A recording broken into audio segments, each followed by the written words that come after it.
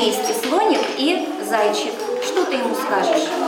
70-й детский сад «Витаминка» – это маленький дворец. Его посещают дети, у которых проблемы со зрением. Этот садик особенный, ведь ребят здесь не просто воспитывают, а еще и оздоравливают. Разливаются глазки, и мы там гуляем.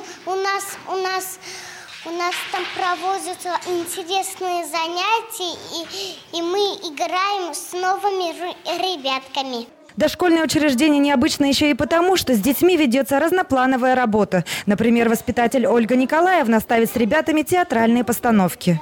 В наш детский сад ходят дети с патологиями зрения. И поэтому я провожу кружки по театрализованной деятельности. Они очень помогают нашим детям.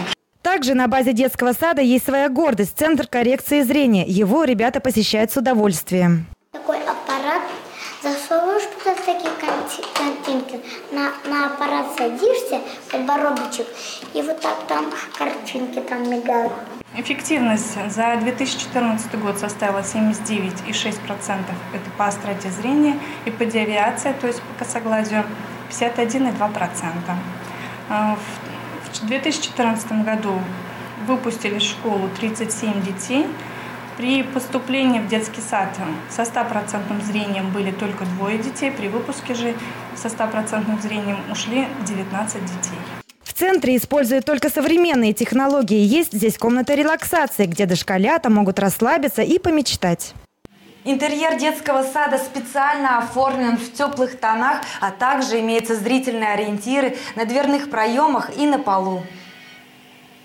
Все педагоги центра имеют различные награды и грамоты. Большинство из них регулярно публикуют авторские методические разработки. Это и по дополнительным образовательным услугам, по логопедии, по дефектологии. Также у нас есть и по педагоги выпускают по правилам дорожного движения, по наблюдениям на прогулке. Это разные разработки. Эти заслуги не остались незамеченными. Нижнекамский 70-й детский сад оценили на российском уровне. Он стал лучшим дошкольным учреждением России. Ему вручили золотую медаль, диплом, а руководителя отметили почетным знаком «Заведующий года 2014». В нашем дошкольном учреждении для наших детей, родителей, коллектива созданы все условия.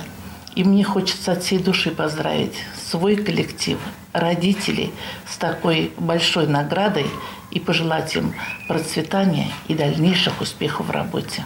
Сейчас в «Витаминке» 160 воспитанников. Все они приходят в садик с радостью. Ведь здесь не только весело играть, но, что немаловажно, весело лечиться. Наталья Платонова, Максим Липин. Новости НТР.